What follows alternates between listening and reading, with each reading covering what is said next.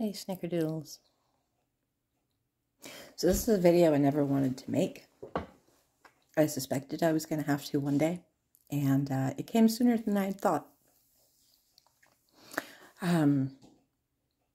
This is just my day, and it's a little circuitous to get there, but I hope you'll stay. We had to euthanize our bearded dragon today. It was time, it was a thing, it wasn't an easy or a fast decision. He was very well loved and cared for. So I took out, I just hadn't put my teeth in. I took my eyelashes off, re-glued them obviously, because I was just sobbing. Straight up saying to him in the car on the way to the vet. So really upset. And on the way back, we stopped at 7-Eleven. And this woman had actually flagged me down. And she had come across a elderly woman who had injured herself while walking. So the second woman stopped and helped her. It's lovely. Second woman forgot her cell phone. First woman couldn't remember who she was or where she lived. And so the second woman, who was lovely, Elizabeth, if you're watching this, you're amazing, thank you.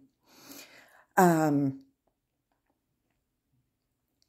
so she didn't have her phone. So she asked if we could call, non-emergency. I tried police, fire, and ambulance, and the non-emergency lines were not answered. So someone at 7-Eleven was kind enough to call. Anyway, standing there, I didn't have my mask on, we were outside, and the other ladies had their masks on. And we're just chatting, we're talking to her, we're trying to find out what's going on, where we can, help her to get home, if there was someone we could call. We're going through all of these things. Oh, it's 7-Eleven. And there was a car full of teenagers who thought it would be really awesome to laugh and make fun of me. And I was really hoping that it wouldn't happen. I really was. I knew it would, eventually. I was awful in my 20s, and I have exes.